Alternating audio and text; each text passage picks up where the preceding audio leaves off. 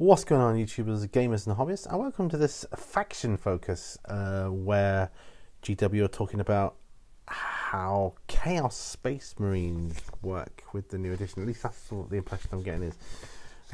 So this is different from the other section updates that we're doing, like the other video I talked about large models and infantry. This video is just purely going to concentrate on the Chaos Space Marine faction update. At least I think it is. I'm just going to read what it's got here, and I'll stop at appropriate points if I need to. Okay. First thing it says is, who is Frankie and why should I care? I have no idea who Frankie is. Frankie is part of the team that runs some of the biggest independent Warhammer 40,000 events in the world. Well, that's pretty big, including the Las Vegas Open, the Bay Arena Open, and the recently announced Southern California Open. Okay. An avid player for years with an impressive tournament record, he's also been part of the playtest team for the new edition of Warhammer 40,000, putting in hundreds of hours to make sure that this new edition will be great for all you gamers out there. Thanks, Frankie. Playtesting, hey? Playtesting this new edition, the best news you could give us, I think. Anyway, so basically he knows his stuff. Today we start a new article series where he and a few others will talk about how the new edition is going to affect specific factions and what units they think we'll be seeing more of. We start with Chaos Space Marines. Take it away, Frankie. Okay, so I'm guessing this is Frankie's words now, because this is Frankie's guide to Chaos Space Marines.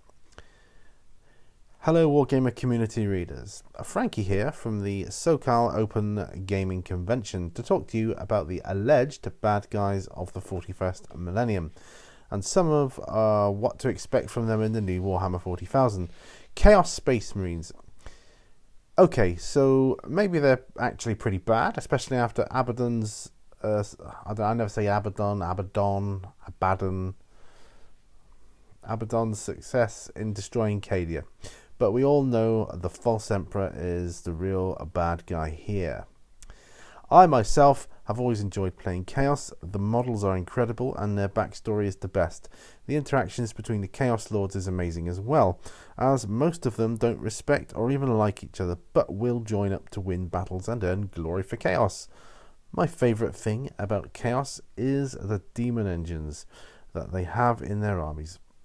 They do look good, I have to say. Flying mechanical space dragons, breathing warp fire that burns your soul. Sign me up. Chaos armies usually lean towards close combat, which is not what you normally see from a lot of armies in Warhammer 40,000 currently. Chaos has a solid control of the psychic phase as well, with the nasty sorcerer cabal that has been rampaging across the tables around the world. Very fitting for an army that largely calls the warp home. The troops you usually see on the field are the bravest humans in the galaxy, the Chaos Cultists. The Chaos Champion will challenge any foe that is willing to accept, no matter how powerful they are. He usually doesn't do anything that would impress the Chaos Gods, but at least he is willing to try. Now for the moment everyone has been waiting for. So how does Chaos play in the new edition? It's been a long time since we've seen Chaos armies with a lot of power armor on the tables, but no more. In the new edition, you will be seeing a great many Chaos armies, and a lot of them will have power armor in abundance. Yes, you read that right.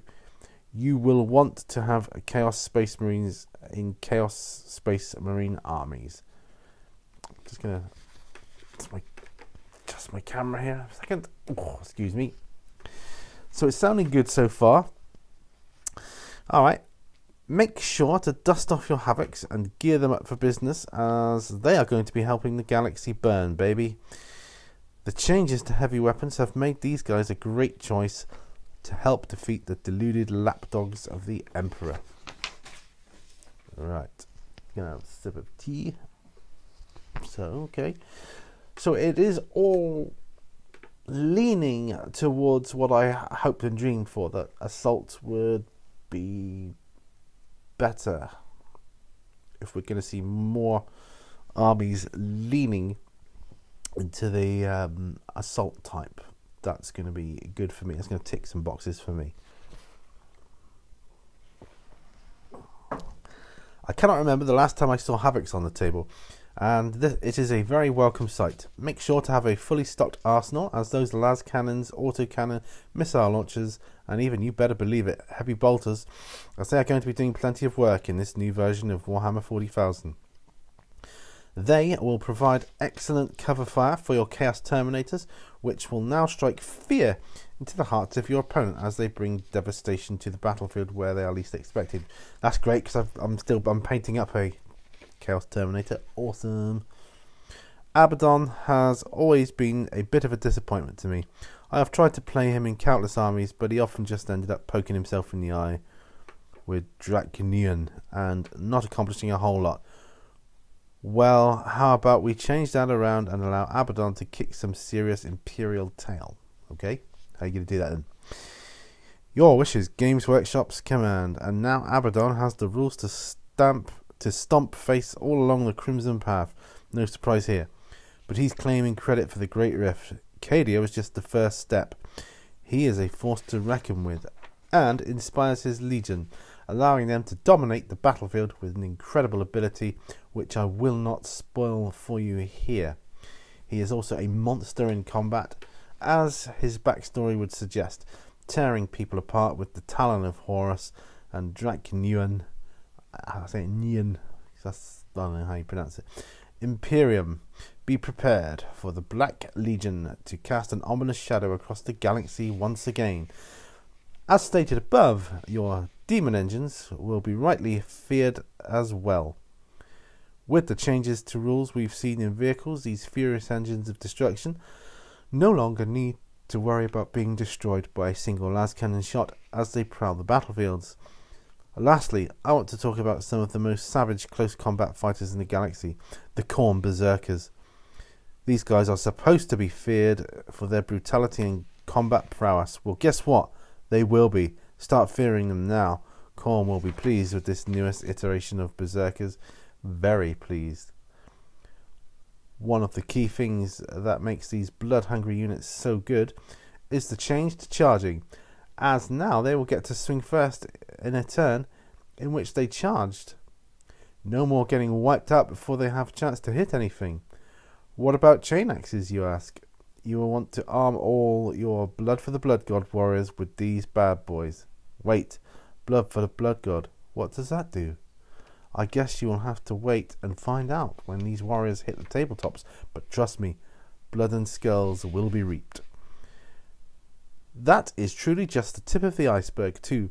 So many units have languished on the shelves are going to rise up from the ashes to wreak havoc on the tabletops and provide hours of fun. Well, I hope all you Chaos players are as excited as I am about the new edition. Make sure to get all those unfinished Chaos models ready for battle so you can hit the tables and planets in style.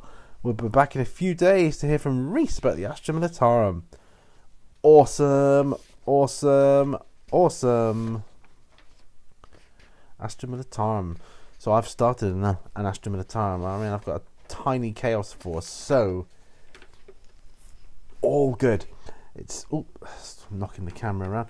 It's all sounding good, and I'm loving it. Yeah, so just watch that space, I guess. Thanks for watching this faction focus. Yeah, faction focus, and how it relates to the new edition. I will see you on the next video. Remember, all brushes lead to war. Please like, share, and subscribe. Bye for now.